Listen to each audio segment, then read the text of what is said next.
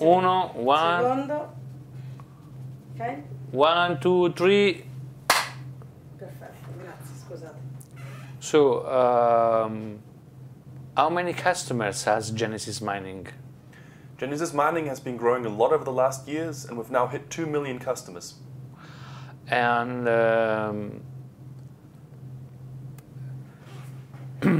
so, in these facilities, you mine cryptocurrencies. Could you please tell us what do you do in this facility?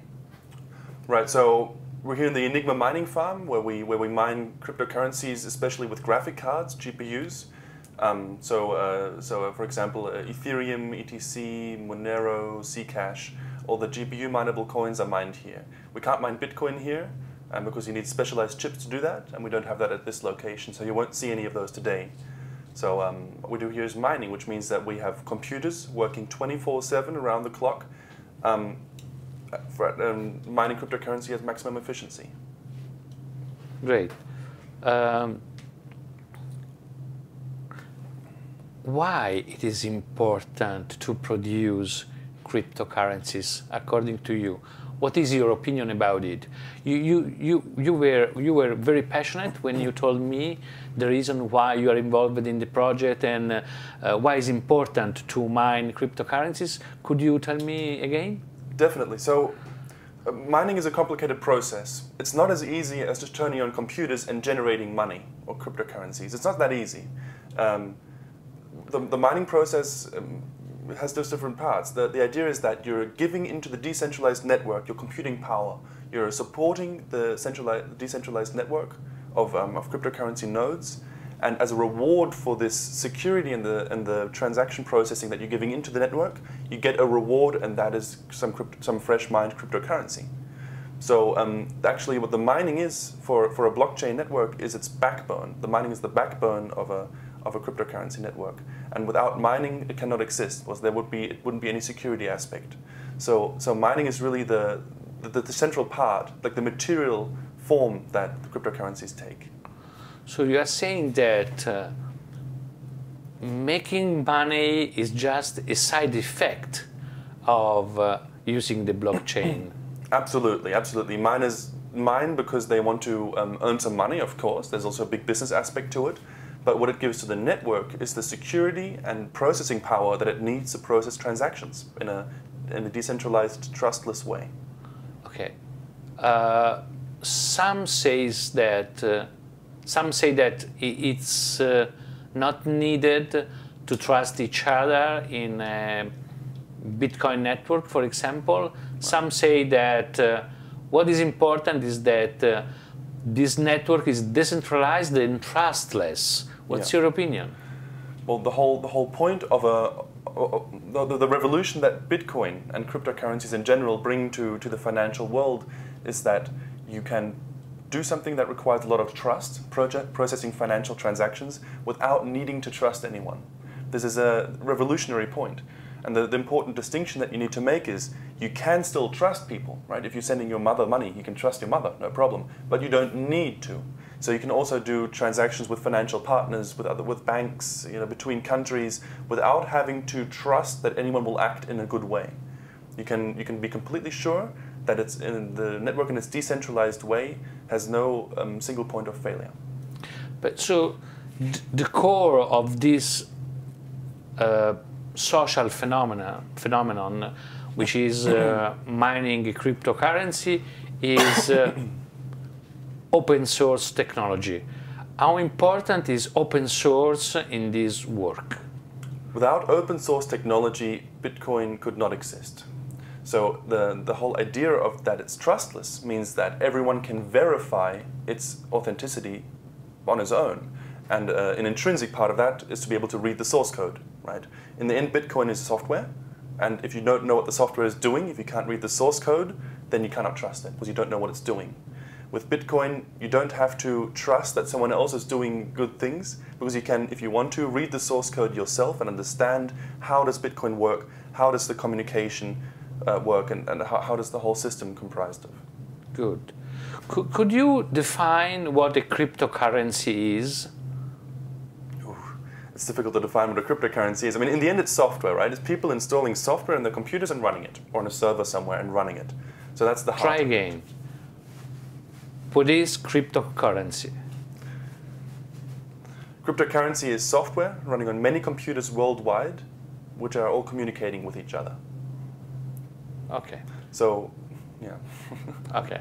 It's difficult to say because I mean, cryptocurrency, you can't touch it, right? What is the need for a cryptocurrency? Why do we need the cryptocurrency? Well, our existing financial system was based on gold. Gold was transacted, and because gold was getting more difficult to transport and to divide, people were using paper currency, representing gold stored in a central bank somewhere, and they were using this to make it easier to transact with it. Nowadays, we're in a highly technical world where transactions are done 99.9% online through the internet, through some kind of networks, electronically, basically, and the need for paper currency is going down more and more. So what we're seeing is that our financial system is based on assumptions that are not true anymore, and that's that people want to touch their money and spend it in shops and so on. What you want to do nowadays is to have your money flexible, to be able to move it worldwide, to have no limits. And the idea of having many different currencies for everyone in the world is becoming more and more cumbersome. So when you're traveling, you always have to change your money to the local currency. It doesn't help anyone. It doesn't lead to more productivity. Bitcoin is the next step in the evolution of financial systems. If you see it in a way where you can do transactions from A to B without needing to trust anyone and without having a central party mediating all of this. So there's no central bank, there's no loans, there's no this and that. You have Bitcoins and you can send them between each other, and you can be 100% sure that this always works and it's unblockable. It's unblockable. It depends on the hashing power. And now China has more than the 50% of the hashing power in the world. Well, hashing power is a very important part of Bitcoin. It could be seen as voting rights in Bitcoin. So if more than 50% vote for something to happen, it will happen. You can see it that way. In that sense, having more than 50% of the network sounds really dangerous, but that would mean that it would allow you to do evil things. But actually that's only partly true, because if there's only one trusted node left in the network, if all of the Bitcoin nodes turn evil and there's only one node left somewhere, and that's still doing the correct procedure, then it's provable that the entire network stays secure. Okay. So some say that the proof of work to mine Bitcoin or other cryptocurrency is a stupid process, and it must become easier and faster. What do you think? Proof of work is using a lot of power worldwide. That's definitely true. And people are seeing it as a waste because it's using electricity only to mine these Bitcoins and to verify these transactions, and then it just turns into hot air. And people see that as a waste of energy. And well, I think it's easy to agree on that it's using a lot of energy, that's for sure. It's using a lot of power worldwide. But I would not say that it's wasted. I would say that it's being used. And I think if we're seeing energy being used to create a new version of our financial system that removes the element of trust from all of our basic social structure, then that's a really interesting experiment, and I would very happily invest into that with, for example, electricity usage. There's many things nowadays using a lot of power. Facebook, people pressing the like button on Facebook or Google for the search engine, or of course also the existing financial system with banks. They use a lot of power. They have lots of data centers. So I think comparing to this, mining Bitcoin, doing proof of work for Bitcoin is a very valid use for power. Okay.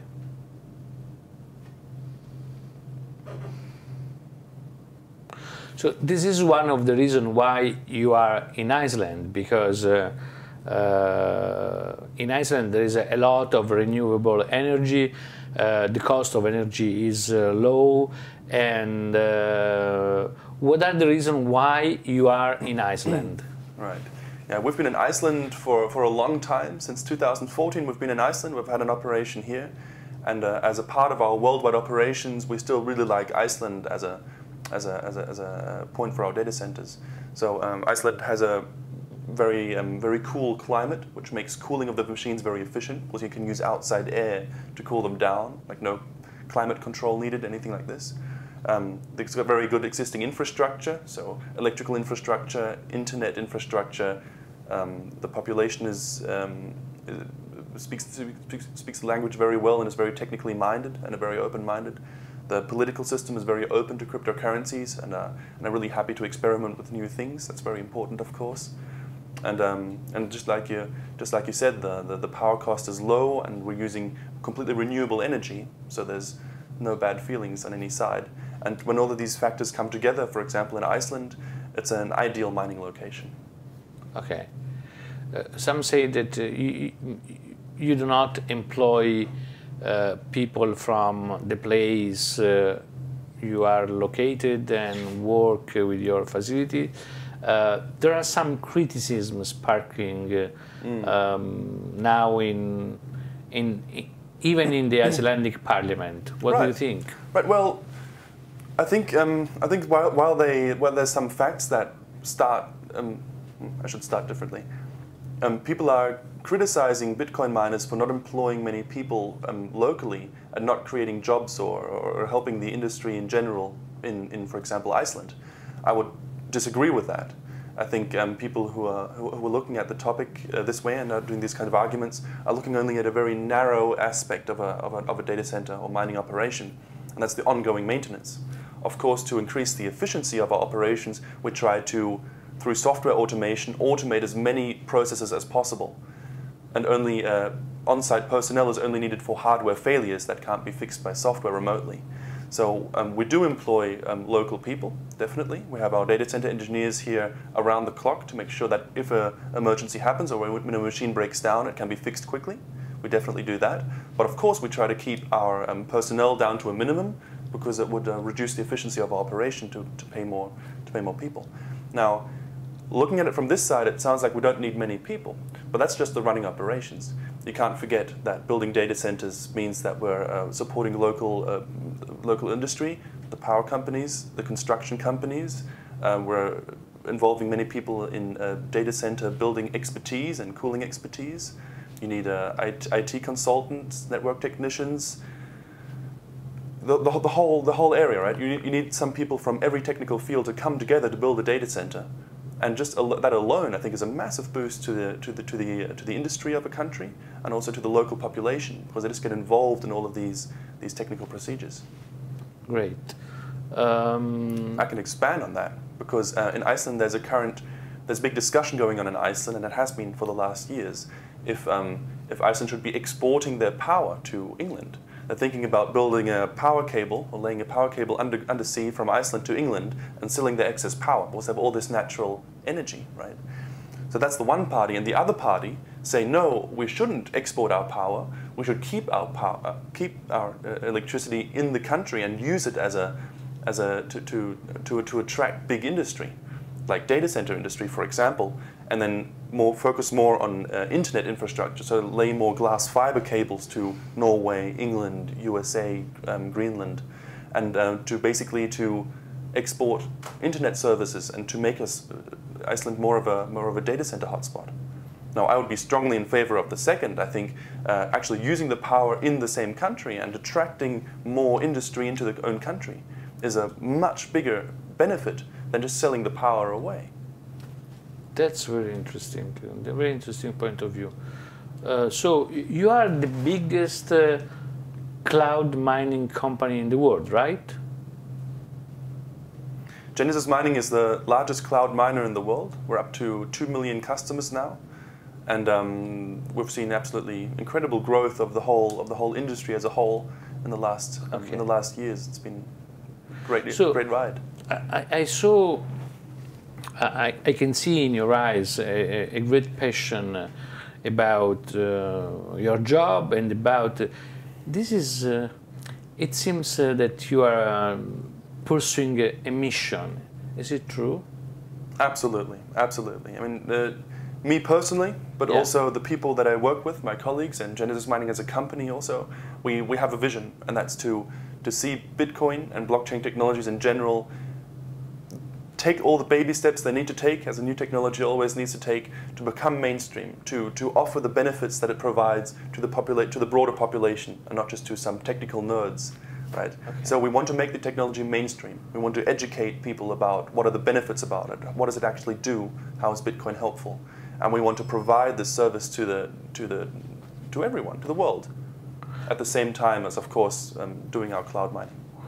Why should I give to Genesis Mining my money to mine cryptocurrencies? Maybe you should, maybe you shouldn't. It's a personal decision that everyone needs to make if he wants to buy some Bitcoin hashing power.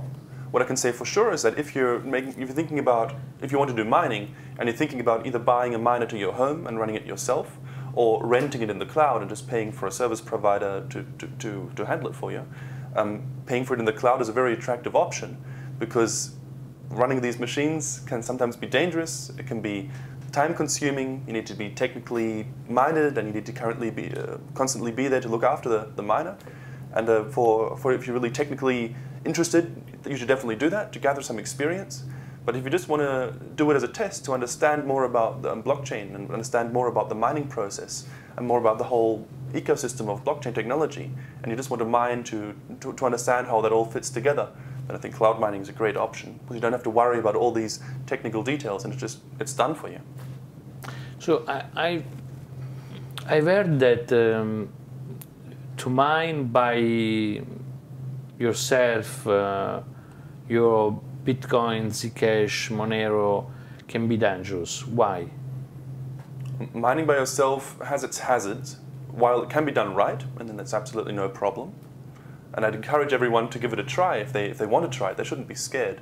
But when you start mining, if you're starting a small operation at your home, you have to be very aware of the risks, fire safety, making sure you have the right cooling, making sure you're not in violation of any regulations.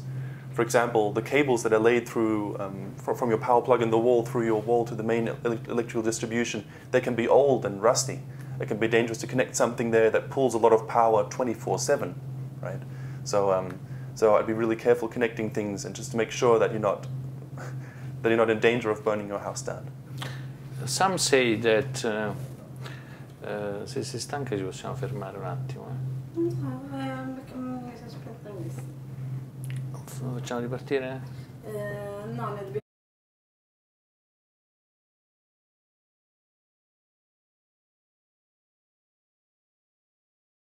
Mi fate un ciak... A fish restaurant or fish market? Restaurant. Fish restaurant. Mi fai un ciak? Yes. The fish restaurant is close to the harbor. 1, 2, 3. Chuck 3. Bravo. So, how much does it cost to create a single machine to mine cryptocurrency?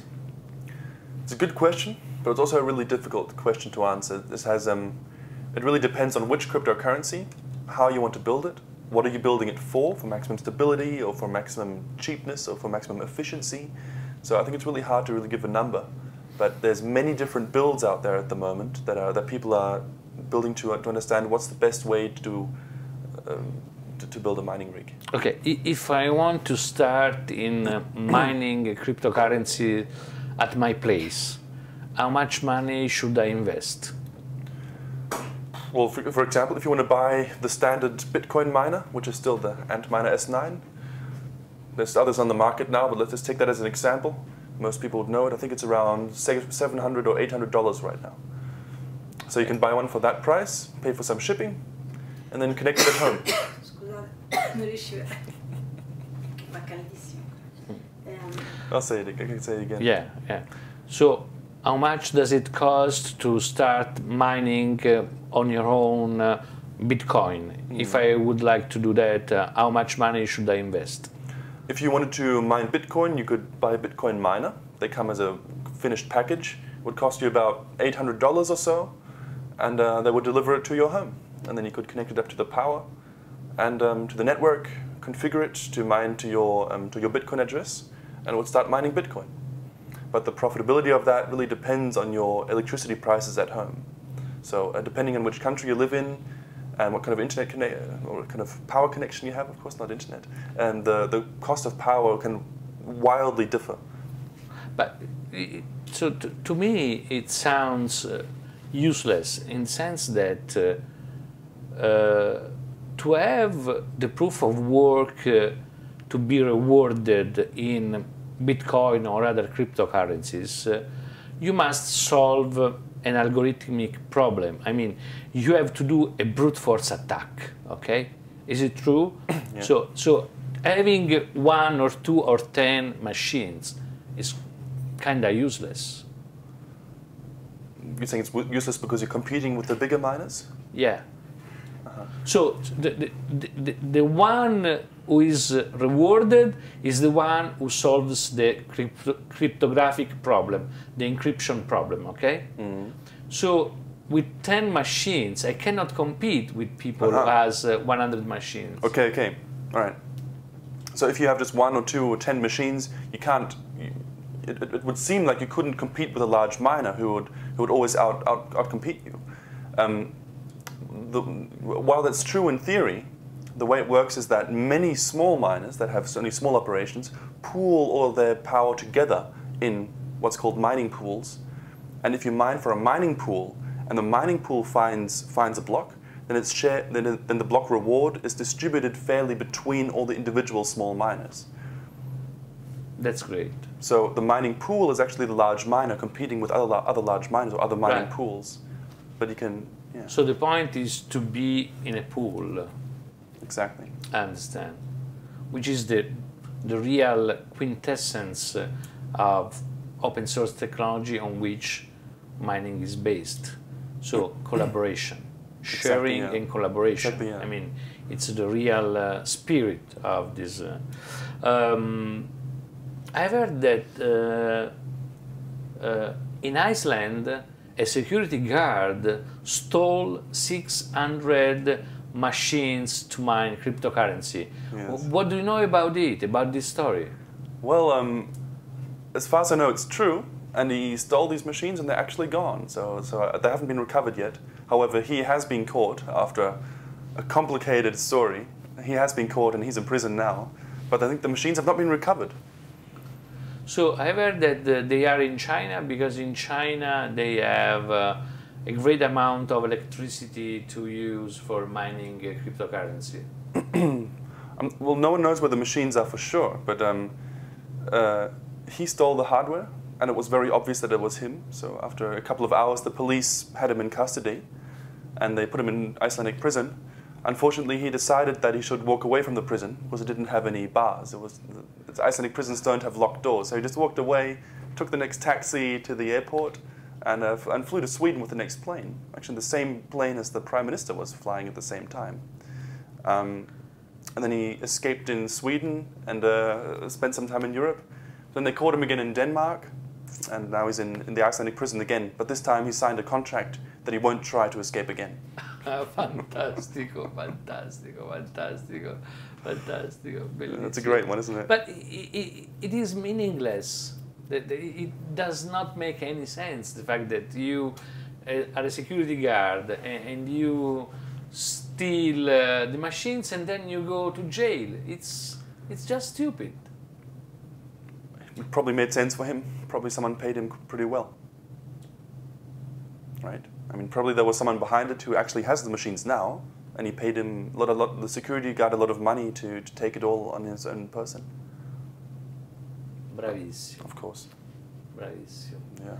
You say of course. This was not of course for me, but this is... I mean, if he goes to prison for 2 years, you just need to get enough money that it's a good salary for 2 years. You will find people to do it. Criminals are everywhere, even in Iceland, since a short time. There haven't been any murders in Iceland since I think 1970 or so.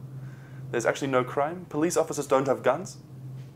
But yeah, it happens. It happens. If there's an incentive, it'll happen. Geniale, fantastico. So, for me, the interview is okay and... Ok, vi faccio un attimo un piano di ascolto. So, thank you a lot, Philip. It has been a real pleasure to meet.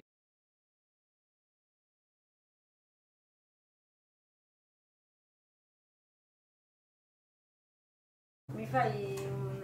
aspetta. Sì, faccio un check. Sì. 1, 2, 3. Chuck 4. I love this. Very good. So, Philip, you were saying something about the philosophy of Bitcoin. Could you explain your point of view? Absolutely. You were saying that you're thinking about and you're reporting currently about the new horizons of technology, how robotics, AI, cryptocurrency, all these new things, how it could come together. And I think especially when we're talking about that, it would make sense to expand on the idea of Bitcoin, how it could be interfacing with society and with AI and with robots. And I think there's that's where the real benefits of the technology will really show. Because what we've been talking about until now is like how it works basically, and what the data centers do, and how Bitcoin mining makes sense, and how much power it's been using. But the actual effect of what Bitcoin actually brings, we haven't touched on that too much. So especially when we're talking about, let's say, robots or AIs in the future doing things autonomously, then they need a way to pay.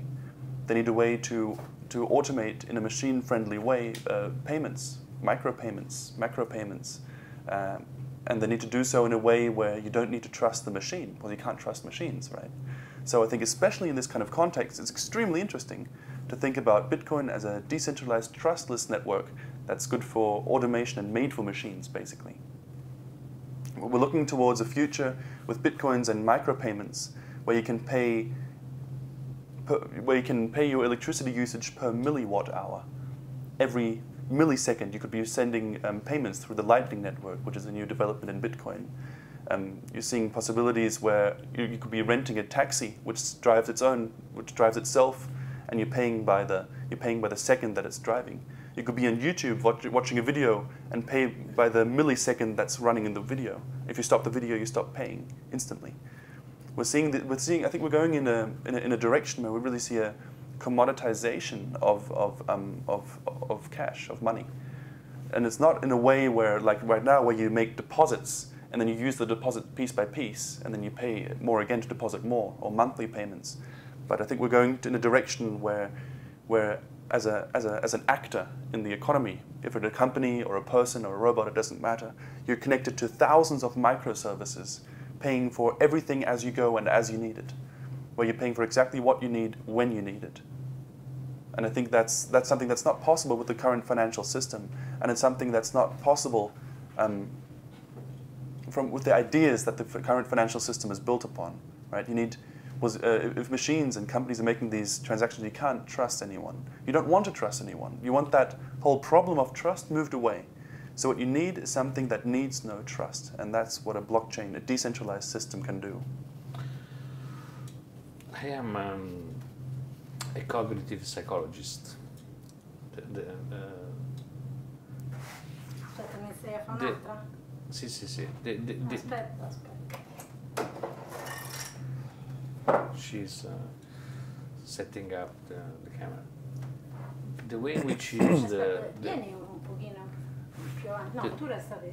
Yeah. Un pochino più avanti. Un altro pochino. Aspetta. Thank you very much. Aspetta. Vai. The way in which you use the word... this is not part of the show. The way in which you use the word trust is something strictly related to your personality. Think of it. Yes. To your childhood. Anyway, so what you were saying is very, very interesting. But you still talk about the finance, the financial institutions, the money and so on. But I think that cryptocurrency, Bitcoin, blockchain are something which are going to change the governance of the whole world. Yes, you're absolutely right. Yes. Okay. So do you have an idea about it? Absolutely. I mean, people see Bitcoin as an addition, or maybe even a replacement of the current financial system, which is revolutionary enough, and most people have enough problem digesting this idea. But using Bitcoin as a currency, as a way of transferring value, is just scratching the surface of what you can do with this kind of technology. Blockchain technology, like Bitcoin, is not necessarily only a financial tool. Much more than that, it's a trust machine by just running and by having the mining backing it, giving it the value that it possesses, it's generating trust all the time. And with this, you can do all kinds of things. You can do documentation.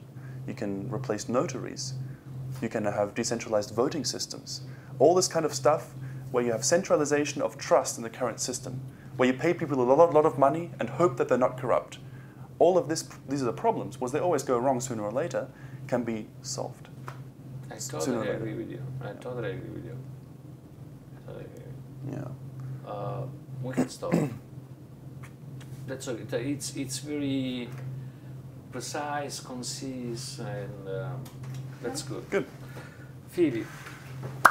Bravo, bravo, bravissimo, bravissimo. Non mi doveva assemblare un computer? Adesso glielo chiediamo se can we take some shooting Yeah, with, you want me doing you? some? Yeah, doing something with. What do you think? Yeah, sure. It's too much, I'll just start doing drama. something. No problem. I'll just